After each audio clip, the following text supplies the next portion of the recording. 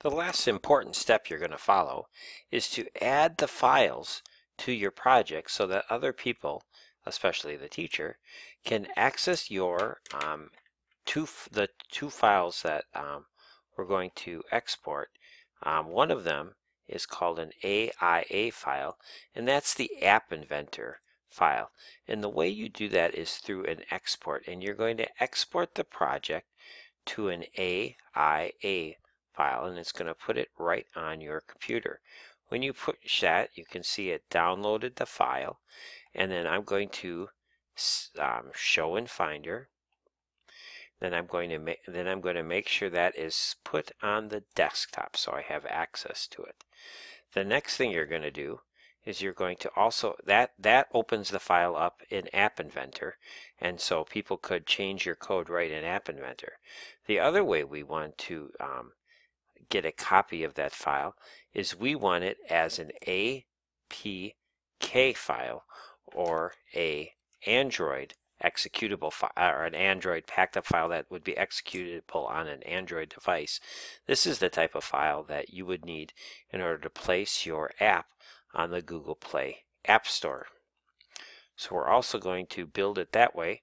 This one sometimes takes a little longer, especially the first time you do it with your app.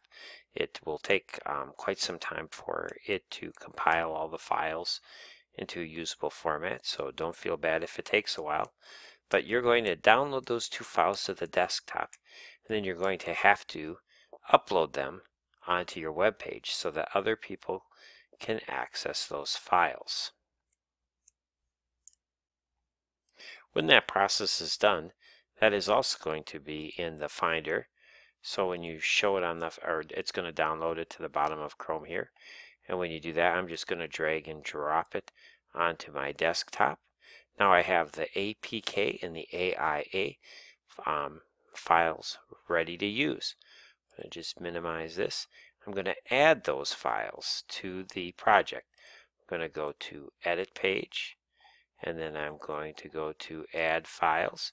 When I do that, it's going to open up this Finder, which is going to allow me to add those two files. And I want to add the Hello World AIA file. I'm going to hold the Shift key, and I'm also going to add the Hello World APK file. When I do that, both those files should upload onto my web page and then be available for others to download from my web page and use.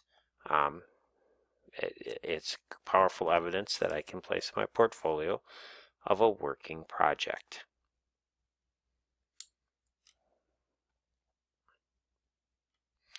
Unlike most super user-friendly Google applications, Sites does not automatically save.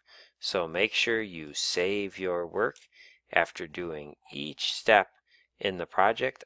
Feel free to hit save often, because remember, every time it saves, it gives you one of those version numbers, and you can go back to your old versions to make sure that if you make a mistake or you want to change something, it's a very powerful and easy way to make sure everything is the way you'd like it. This looks perfect.